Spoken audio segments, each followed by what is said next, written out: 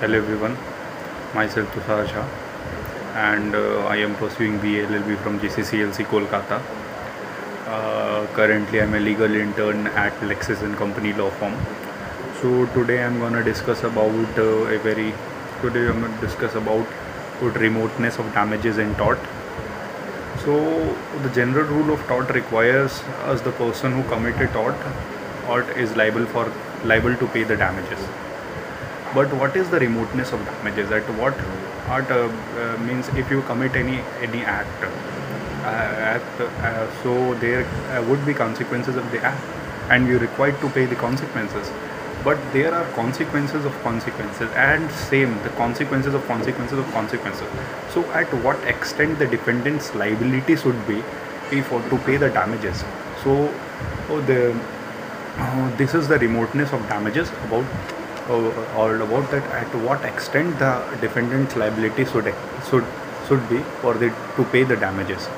So we have to understand this as we know that for a layman, remoteness of damages is hard to understand. So we are going to take an simple example to understand what is remoteness of damages. So the example is that let's suppose that you are driving a car, and you are driving a car negligently, and there is a person and a pedestrian walking in the road, and you hit him with your car.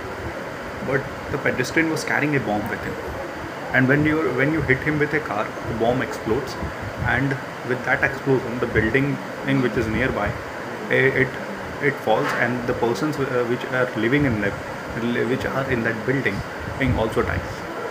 So in this case you hit a pedestrian, and you are liable for that. But if you are said that you are liable for the persons who died in that bomb blast, and the damage to the building damage, and you have to pay compensation to their family members, and you have also to pay damages you have also to pay damage to the building owner for the damage to the building. Are you liable for? You should be liable. You should not be liable, because you only hit that person. You can't foresee that. A reasonable person can't foresee that the person will be carrying a bomb, and if we hit a pedestrian, there will be a bomb blast. So you can't be held liable for the consequences of the act of the pedestrian. So we have to understand at what extent the remoteness of damages can be applied. To answer this question, the jurists have said that at the defendant should be liable for or only the proximate consequences of the defendant's wrongful act. So we have to understand this by an example of the famous case law, Scott versus Shepherd. So in this case, what happens is that the defendant has threw a lighted squib into a crowd, and the squib fell on a person B. In order to prevent injury to himself, threw the squib further. It landed on another person C, who in turn threw it further, and it finally exploded on a person D, thereby injuring him. As a result of the explosion, D lost his eyes. So in this case, A was held liable, D to D. Although one would say that his act was as the farthest from the injury to D, his act was held proximate cause of the injury to D. So what happened is that the court held that this can be the proximate cause to the injury to D. So this can be, you can foresee that it can injure any person's eyes. So there is another famous case law, Haynes versus Harwood. In this historically